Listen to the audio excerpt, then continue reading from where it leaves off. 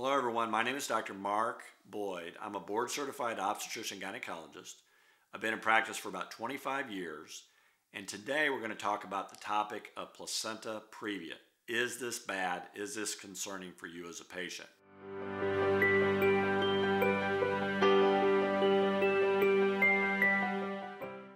I encourage you to hit the link below. We have a vast amount of information as it relates to pregnancy questions just like this. In going to that site, I think you will be surprised at how much information that pertains to you as a pregnant woman. I encourage you to go there. Now, is it bad to have a placenta previa? First of all, you have to understand that question. The answer obviously is yes, but let me preface what I mean by that. The placenta, when it ends up overlying the cervix, so the uterus is a ball. We'll just kind of pretend that it looks like a football. Now, we like placentas that are on the front edge of the placenta or the back edge of the placenta. That's called anterior or posterior. Or we like a placenta that's on the top of the uterus. What we don't like, either you don't like it or I don't like it as your healthcare provider, is a placenta that's overlying the cervix. That's part of the birth canal.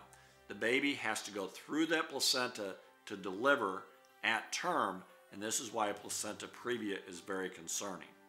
Now, let's look at statistics. Oftentimes, you will be notified if you've had bleeding or if you've had your second trimester ultrasound, which is done around 20 weeks, that your placenta may be low-lying or it may completely cover the cervix. Now, low-lying is exactly what it means. That means the placenta is down by the cervical opening. Again, that's part of the birth canal. Or it completely overlies the cervical os. Again, part of the birth canal. Now, if you move forward, so now we're 24, 28 weeks, 32 weeks, and we were to look at that placenta and see if it migrates, the great majority of placenta previas or low-lying placentas migrate up into the uterine cavity. So if we fast forward and go all the way to 36 weeks, 96% of all placentas have migrated up away from the cervical os. That means only 4% are affected at that point. If we fast forward again 4 weeks and go all the way to term, 98% of patients' placentas have migrated up out of the way to allow for vaginal delivery. So the total amount of patients that are affected is only about 2% or less. Even in that scenario, there's some patients that have a low-lying placenta where their baby can deliver through that successfully and without danger to you or your baby.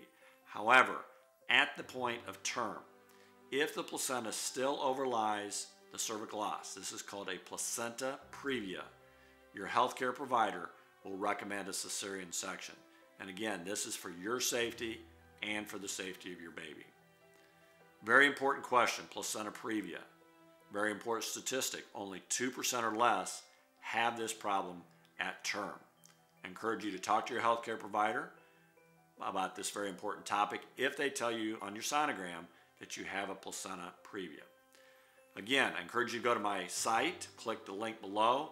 We have a large amount of information as it relates to pregnancy that will be beneficial for you.